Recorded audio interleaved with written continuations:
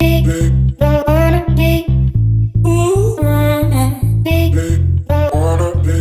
guys, so welcome back. In this video we're going to build the user interface for the augmented reality weather app, and we'll do this in SwiftUI. So you can see I've got my new SwiftUI project here and with the live preview on the right. So firstly, for this user interface for the AR app, we would need a search bar over here at the top and a toggle button on the bottom to toggle the search bar view on and off. Delete the hello world text. So first let's create the search bar. For that I'll create a new struct, call it search bar, and this would inherit from view, and because it inherits from view we would also need to implement the protocol functions, one of which is var body sum view. And let me just indent this right and copy paste that, and let's name this search toggle. And great, so now we've got two separate subviews for both the search bar and the search toggle. Let's just call this in the main content view here, search bar and search toggle. Great, so that's all done. Now let's implement and design each of these views. So for the search bar, what we want is we want a horizontal stack with the search icon on the left and the right the search input text. Let's create those. So let's first create a H stack, and this would have in it the search icon and then the search text. Now for the search icon we'll use the image component, so the image component with a SF symbol. So we'll use the magnifying glass SF symbol, so this would be system name and magnifying glass. Let's just add a placeholder here so it won't crash. Hello. Now let's try building this. So we can see the search bar icon here, but of course it looks a bit too small, so let's just modify this. Let's change the size of this image by changing the font. We changed the font here because it's the SF symbol, not an image. So we add system size and 30. Now you can see the image, which is an SF symbol, would grow bigger by changing the font size. Now for the input text, we will use a text field, and we'll use this one right here. So this is the one with the onCommit method, and I'll explain why we need that soon. But for now, add the title to search. The text, I just created a state variable here called search text, and let's add that here, search text, and this would contain the text that the user is inputting. And whenever the typing is in progress, we don't really need to do anything, so let's just create value and say print typing in progress. OnCommit method, when the user has finished typing the text, we need to store whatever is contained here inside another variable, which we will pass on to the main view where we'll do some additional logic. So to store the completed input text, the final city name that the user wants to search for, we will create another variable, but this time a binding variable called city name.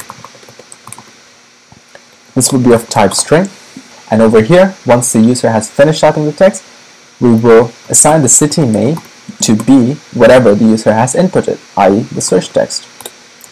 So this way, the final city name would be stored in this variable, which is a binding variable, which means we can link it to some other view by calling a state variable.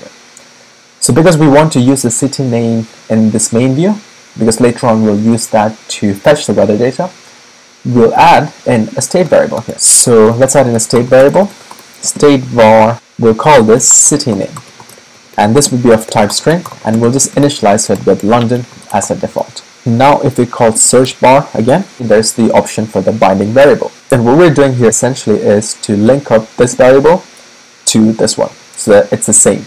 So whenever this gets updated, this would be updated as well, and we could use this in this view to do whatever.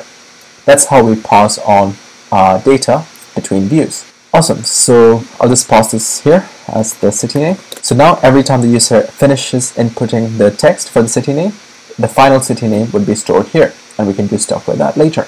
So let's try building this, see if all it's working. Oh, we need to add the var keeper, we forgot that. So let's just fix that, it should be working fine now. I can click on the search bar and type text there, and when I enter, the final name would be contained in this variable. So now let's add in the search toggle.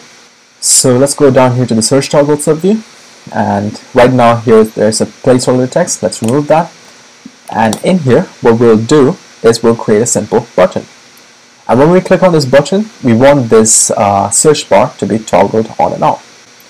So let's create a button, this one. So the action, i.e. what happens when the button is clicked, we want to toggle the view. And here we will, instead of a label, we will use the same magnifying glass image. For that I'm going to use the same SF symbol, the magnifying glass. And now we should be able to see the search toggle here, but we can't because of course if we go to the main view, you'll notice that right now the search bar and the search toggle buttons are overlaid on top of each other. We want them to be vertically stacked with as much space in between them as possible. To create as much space in between them as possible, we'll add in a spacer, and then we would wrap both these views under a V-stack to stack them vertically. Copy all this inside the V-stack. Now we should be able to see the search bar on top, as you can see here, and the toggle button on the bottom, and the spacer widens the gap as much as possible between them. Great, so now the views are looking fine.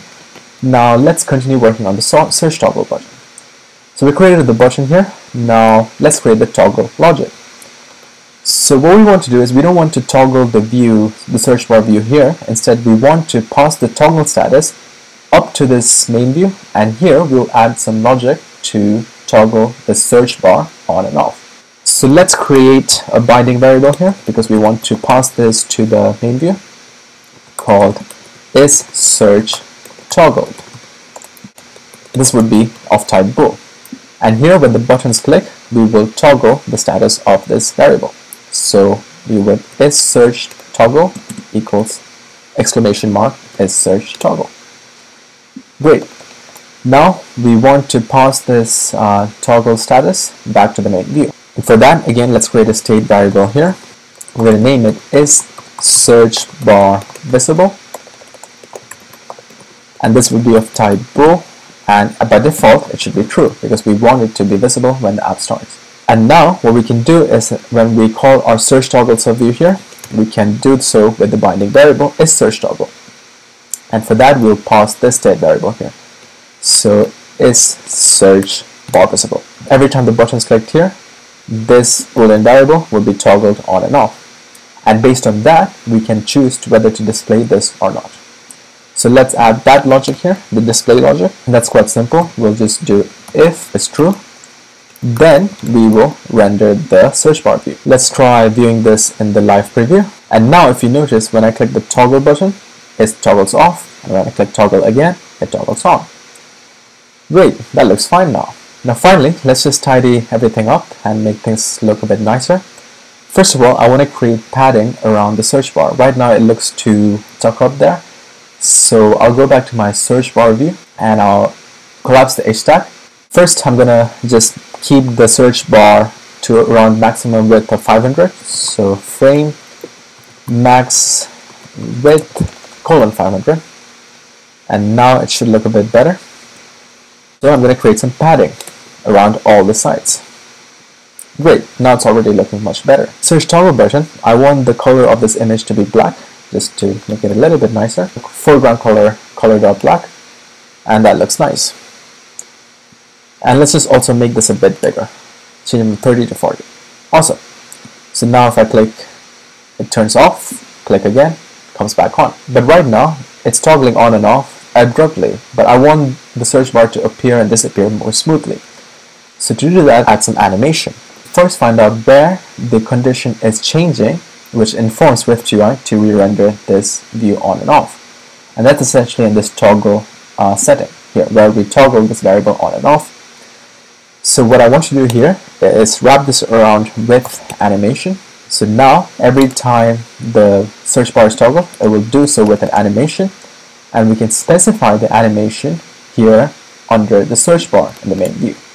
So I'll choose transition.scale.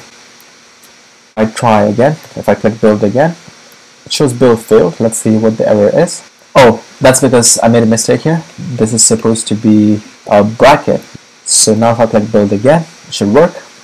Awesome. So let's try again. And now if I toggle the view on and off, you can see it's doing so with a nice animation. The background color of the search bar to an opaque black, that will make it look a bit nicer.